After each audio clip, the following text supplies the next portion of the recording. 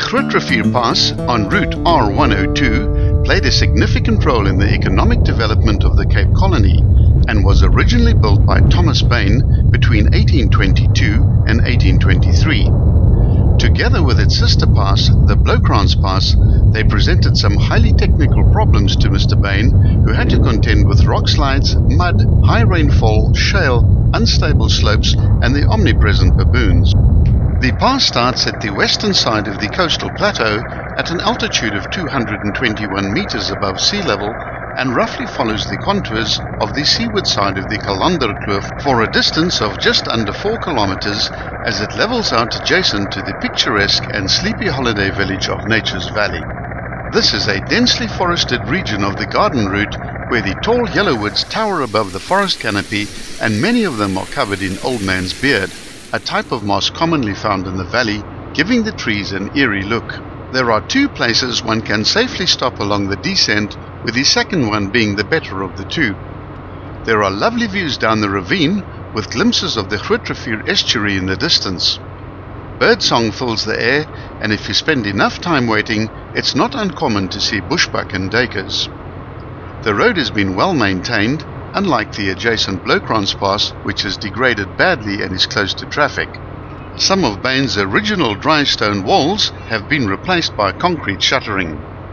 Along the descent, the road twists and turns down the mountainside, allowing a natural speed of 40 kilometers per hour. This is not a road to be driven fast anyway.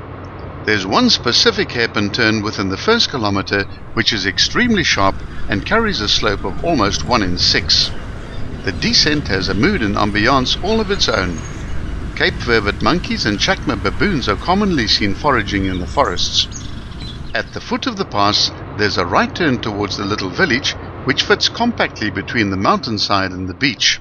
Here one can enjoy a gentle, tranquil and unhurried life, if you can afford it.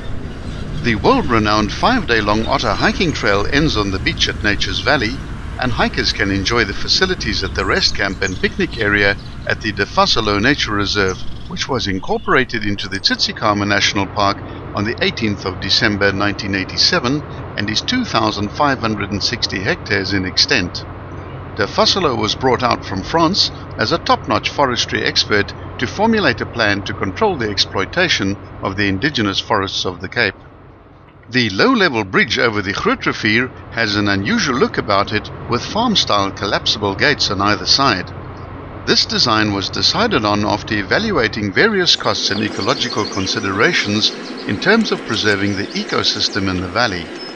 The original crossing of the river was over a drift of loosely packed stones in 1882. Some years later, the drift was crossed over a concrete causeway, but the high rainfall and steep terrain meant the causeway was more underwater than exposed. This caused many traffic hold-ups as the pass had to be closed frequently.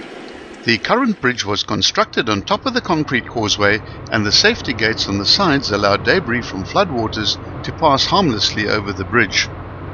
Flooding of the Grootrivier Valley has always been this pass's greatest problem. The road was cut mainly into the shale band, which is essentially soft, crumbling rock, and this means many small rockfalls occur along the pass on an ongoing basis, requiring a full-time maintenance team. Falling trees, strong water flow down steep slopes, and baboon activity further add to the costs of maintaining a pass of this nature. The indigenous forests of this area boast Outeniqua yellowwoods, some over 800 years old, and the forest floors are soft underfoot, carpeted by mosses and ferns. The Afro-montane forest of the Tsitsikamma area are the most extensive areas of indigenous forests in South Africa. It is said that South Africa's forests have by far the highest tree richness of any of the world's temperate forests.